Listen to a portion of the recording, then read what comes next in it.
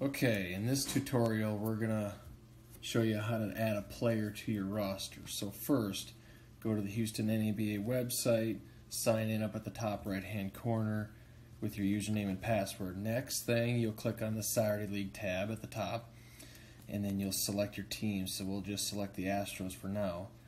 Once you get to your team page, after you're signed in, if you look to the left side of your computer screen, you'll see an edit mode button. Click on that. Once that toggles on, you'll see portions of your screen turning yellow. Click on the roster tab. When the portions are yellow on your screen, that means you're in edit mode and you have access to edit your roster and other things on your team pages. So after clicking on the roster tab, click on add player, click on import players from registration, and then from the drop down box, select your team's registration. So when I send the links out to you players, or to you managers, you'll click on Astros 2020 Fall Season Player Fee. And from there, you can use these filter options if you'd like, but you're better off just going on the bottom right hand corner here, selecting the button, select filters.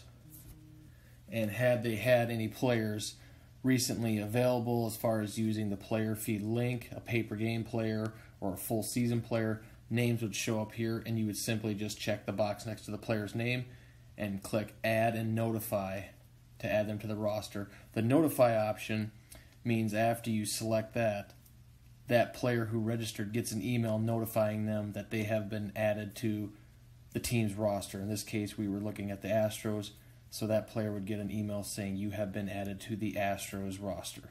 And that's how you add a player to your roster.